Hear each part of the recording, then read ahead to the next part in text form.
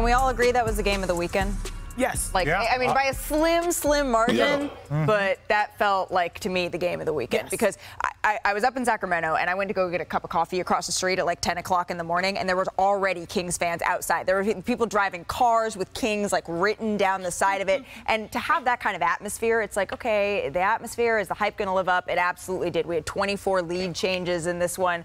Perk, you picked the Kings heading into this series. What did you learn from them in Game 1? Well, I learned a lot from Mike Brown. Like, every time he was on mic or you interviewed him, he talked about pace and letting it fly. And so I'm watching the Kings play, and I'm like, how much faster do you want them to play? And he wanted more. This is a team that ranked 12th in pace this season, first in offensive efficiency.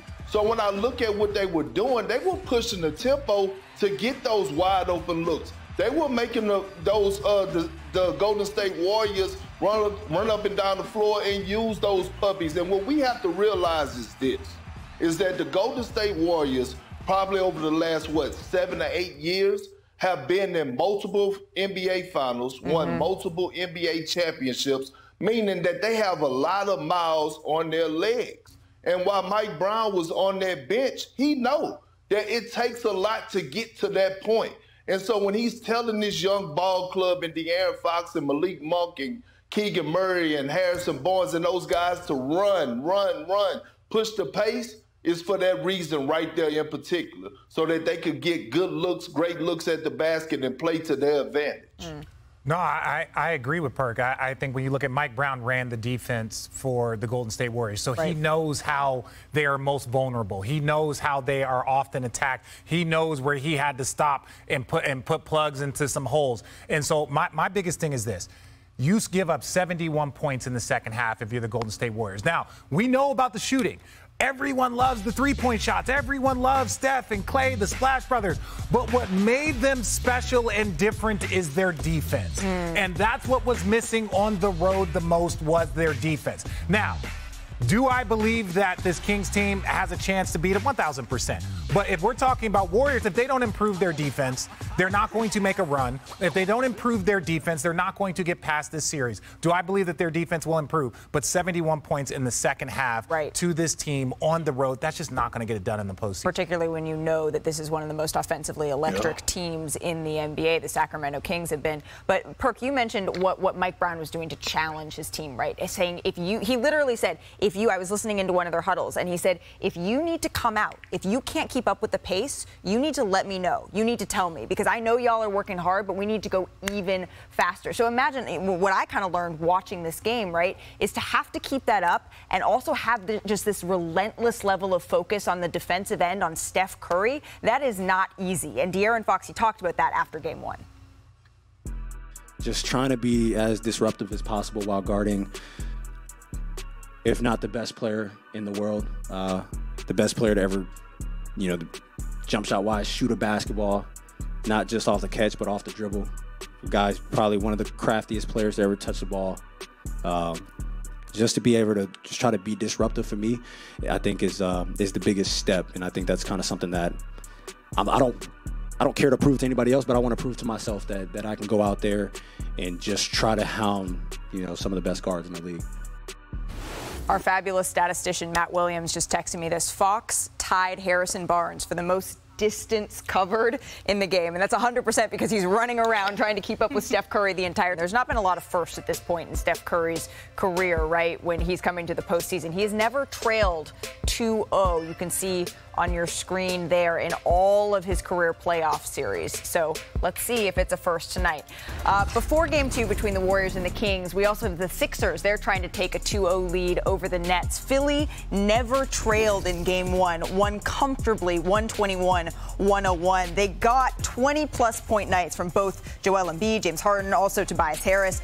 Double-digit favorites to win again tonight's game over Brooklyn.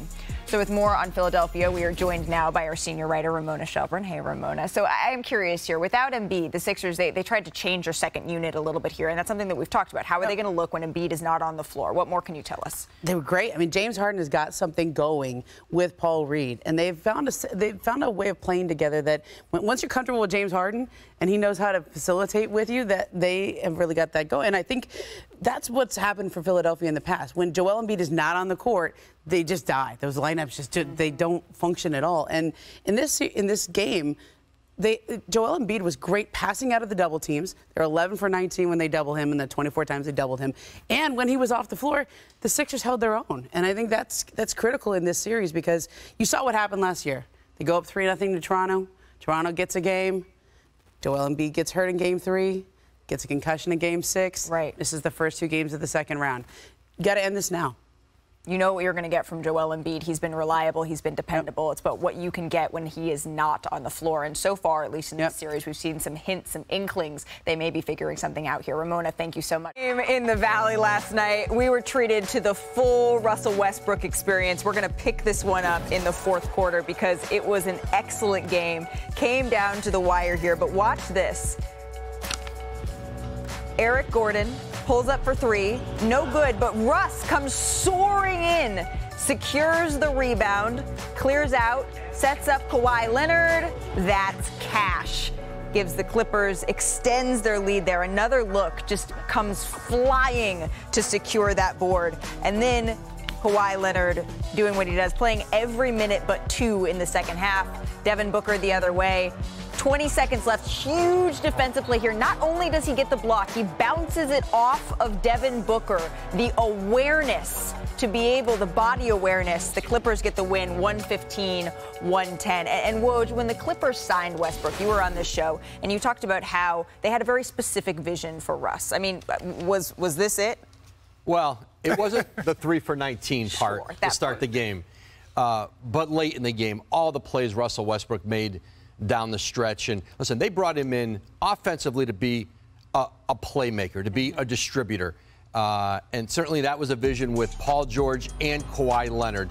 And certainly last night, this was for the Suns, or against the Suns, especially when they're going to play in a close game. They've got to steal those close games. You could make the case Phoenix has 4 of the 5 best players on the court at any time with the starters. But what Westbrook did down the stretch and the way he impacted winning, that is why you bring him there. And I think Ty Lue said it during the game. He talked to Russell Westbrook when his shots weren't falling. Right. There's far more you're going to do for us than make shots, and he did it in the last 2 minutes.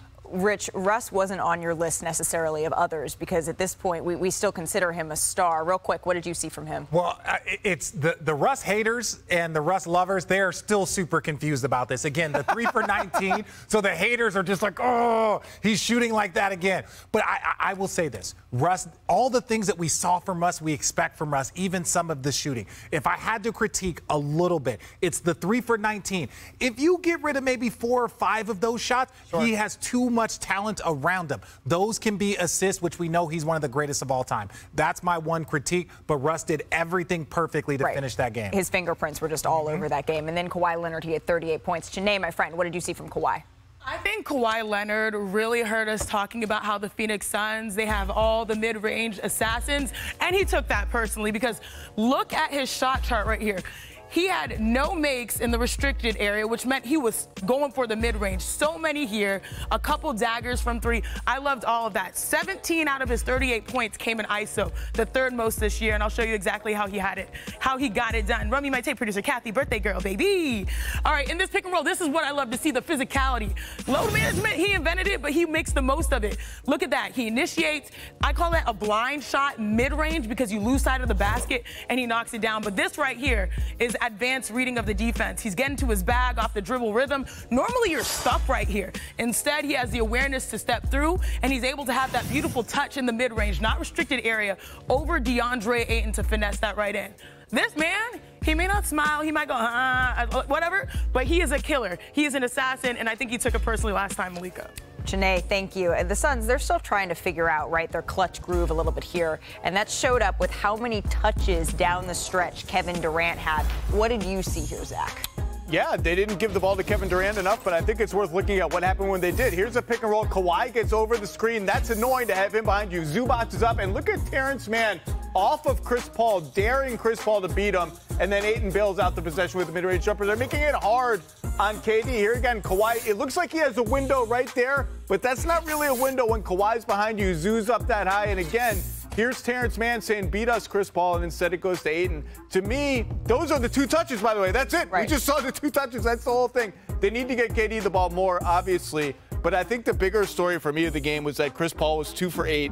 It did not look comfortable on offense for any of the game, and they cannot. I mean, they had 6 guys play more than 10 minutes. That's it. Only one guy off the bench even saw double-figure minutes. That means you can't afford a 2 of 8 game from Chris Paul. Well, and that's been the question for the Suns, right? The season is their depth. Yeah, and, you know, you talk about their execution late in the game, and you talk to Western Conference coaches, even before the Kevin Durant trade, what always worried them about the Suns, even if he felt they were maybe a little under-talented before KD, was that they would execute late in games, and that's what scared teams in the postseason.